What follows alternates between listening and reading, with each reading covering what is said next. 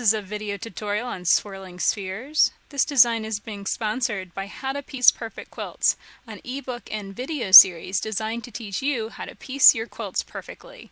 Learn more about this ebook and video series at daystyledesigns.com.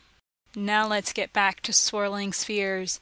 This design starts with a wiggly line, and then you're going to kind of swirl into a large circular shape. You're going to stitch inside of this circle, and you're going to completely fill it with matrix. So just simply stitch a wiggly line, then travel stitch and echo this line until it fills one entire side of the circle. And you want to just be simply careful to maintain even stitch length, even stitch distance between these lines, so that way inside each sphere is kind of a consistent set of lines. Now you're going to just simply travel stitch the other side and finish it up as well. And if you wanted to, you could just leave it like this with just one set of wavy lines, and that would look really interesting. Or you can go ahead and complete the matrix by stitching across with another set of wavy lines going across the circle. And this creates a kind of a wiggly grid that is matrix. So the design itself is fitting matrix into the circular shape, and then you're going to swirl around it. And this is a variation of Poseidon's eye. In Poseidon's eye, we just simply swirled around a circle and left that circle empty. And you could easily do that, and it creates kind of a different look to the design. In this situation, we're filling that circle completely, and it's making it stand out so much darker. You can see how heavy the thread is as I travel stitch around.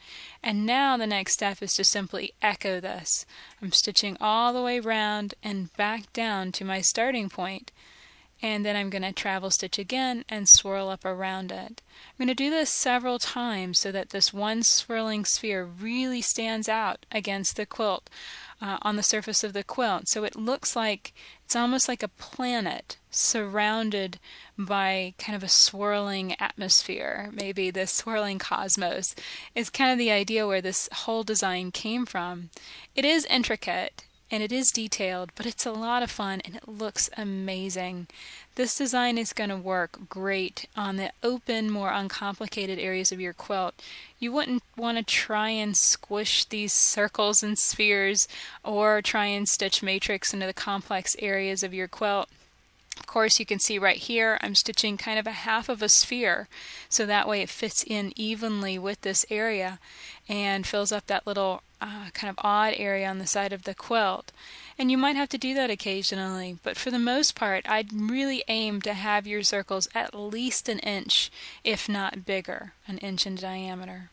So here you can see I'm just simply stitching another sphere, and you can kind of play around with it. Look at globes and kind of what makes a globe look spherical, what makes it look 3D, and try and stitch your lines so that way it accents that shape. I'm always trying to create 3D images with 2D lines, and it's really fun to experiment with this design.